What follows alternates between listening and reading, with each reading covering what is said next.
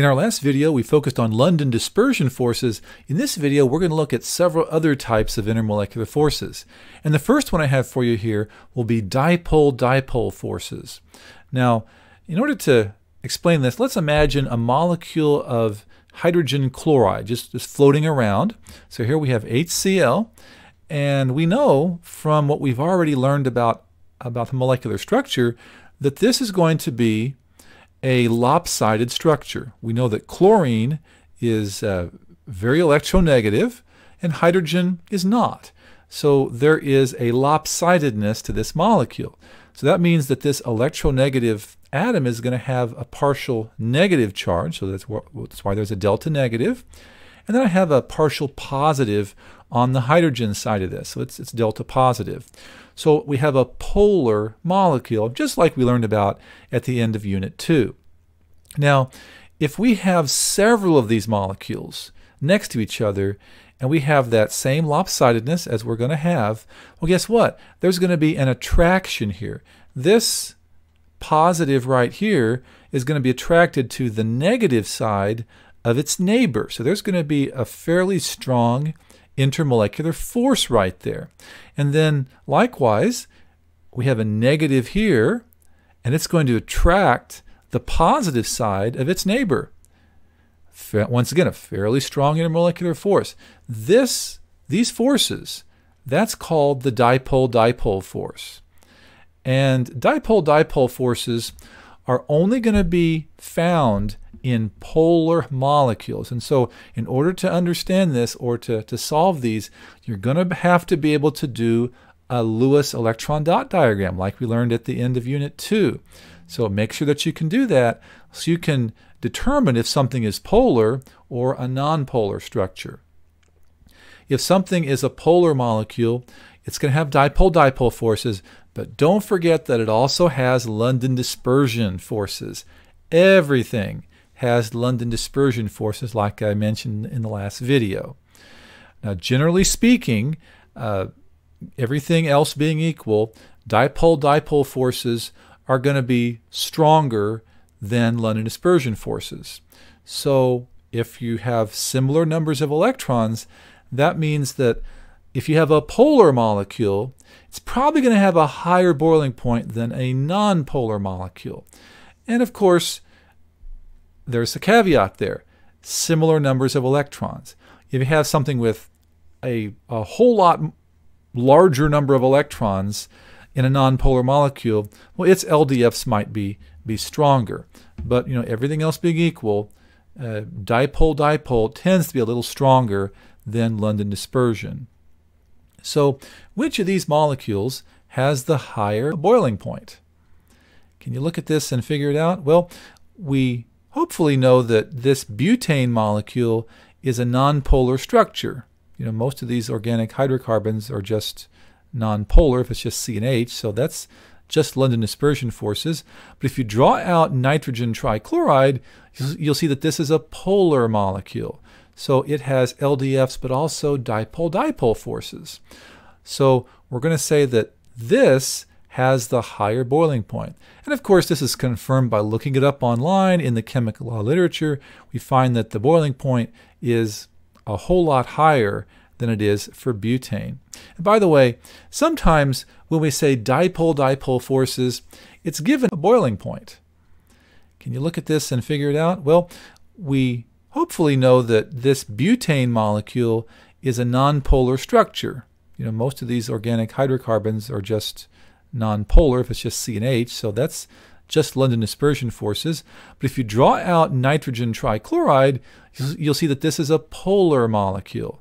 So it has LDFs but also dipole-dipole forces. So we're going to say that this has the higher boiling point. And of course, this is confirmed by looking it up online in the chemical law literature.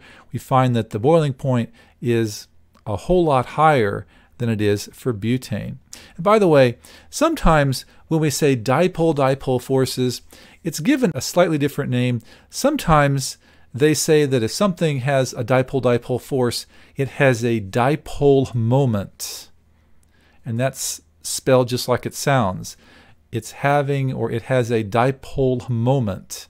which sounds kind of strange, but that's just the same thing. It means it's got dipole-dipole forces, or it is a polar molecule. Now, let's go on to another very important molecule, and that's water. This is a molecule that we've looked at many times in this course already, even though we're just in Unit 3. And we have water, and we know that oxygen is very electronegative, and this is very lopsided. This is a bent structure. So this is going to be a very polar molecule. So we can draw the partial negative right here next to the oxygen, and the partial positive next to the hydrogen end of that molecule. And if we have another water molecule, and of course probably lots and lots of water molecules around, I bet you can see what's happening here. We have a very strong force between the negative side of this molecule and the positive side of its neighbor. So there's a very strong intermolecular force in between those two molecules. And for all practical purposes, that's a dipole-dipole force, isn't it? That's what we just talked about. However, there's something special about this molecule, about water, and molecules that are a lot like it. The fact is, hydrogen is an extremely tiny atom. In fact, it is basically the tiniest atom that you could ever have in a molecule. It's as small as it gets as far as atoms that are in molecules. And because hydrogen is so small, it means that in a neighboring water molecule, the oxygen can get extremely close to that molecule. And you know what? Oxygen is not only very electronegative, it's also a fairly tiny atom. It is one of the tiniest atoms, not as small as hydrogen, but it is very tiny, which allows other water molecules to get to scoot up very close to it. And because of that small distance between the molecules, that means that hydrogen bonding is very strong. That's why this is given a special name. This is basically Coulomb's law. The closer the distance between the molecules, the stronger the intermolecular attraction. And that's what we have here. Basically an application of Coulomb's law. This intermolecular force is very strong. This is a whole lot stronger than just your everyday run-of-the-mill dipole-dipole force. In a hydrogen bond, it's a dipole-dipole force, but it's a very strong form of this. And it's only going to be found in molecules that contain an oxygen-hydrogen bond, like you have in water, or a nitrogen-hydrogen bond, or a fluorine-hydrogen bond. So if you see one of those combinations, that's the tip-off that you're going to have a hydrogen bond in that molecule. Very, very strong force. Generally, these are a whole lot stronger than London dispersion forces or just your everyday run-of-the-mill dipole-dipole force. And this also helps us to explain why if you have a polar molecule that has fluorine, oxygen, or nitrogen in it, it's probably going to dissolve in water because molecules like this can hydrogen bond with water itself. Now, if we look at this example, hopefully we can look at that and determine which of those molecules will have hydrogen bonding. It's the one that's going to have one of those three bonds in it, and that would be NH3 because it has a nitrogen-hydrogen bond. The NO bond, no, that's not going to work because, of course, you have to have hydrogen in order to have a molecule with hydrogen bonding. So let's take a look at this question. Let's say that a chemistry student observes that ammonia, NH3, readily dissolves in water while pH3 gas does not. Explain this phenomenon in terms of intermolecular forces. Well, it has to do with the fact that we have a molecule here that can hydrogen bond with water, ammonia. And that happens because its nitrogen atom there in the center is both very small and also very electronegative. Whereas the pH3 molecule only has fairly weak attractions to water. It's not able to hydrogen bond to water because the phosphorus atom is somewhat larger and it's not nearly as electronegative as nitrogen is. And so hydrogen bonding can also help us to explain why some substances dissolve in water and others do not. Now, let's use what we've learned in this video and the last one to rank these compounds in order of increasing boiling point. Now, we know that London dispersion forces alone will be the weakest. So that would have the lowest boiling point. So the one that's nonpolar is carbon dioxide. So your nonpolar is the lowest. And then what's next? Well, London dispersion forces is lower, and then you'll have dipole-dipole. So which one is just a normal run-of-the-mill dipole-dipole? Well, that would be nitrogen dioxide. It is a polar molecule. And so that's in the middle. And then hydrogen bonding is the highest of the three that we've learned so far. And that would have to be water, because water has hydrogen bonding. And so there's your ranking. And if we, once again, look up the boiling points online or in the chemical literature, we can see that our predictions are absolutely correct. The one with just London dispersion forces, very low. The one that's got dipole-dipole forces, kind of in the middle. Hydrogen bonding will be the highest. Now, there is another force that we need to be aware of, and we're talking about ionic forces. Now, we've talked about ionic forces already back in Unit 2, but it's worth remembering that ionic forces are very strong. So in this description, or this picture of magnesium dioxide, this cartoon here, we can see that these electrostatic forces, the positives and the negatives, that's very strong. In fact, that's stronger than LDF. That's stronger than dipole-dipole. It's even stronger than hydrogen bonding. So that's why we say ionic forces are the strongest of these four.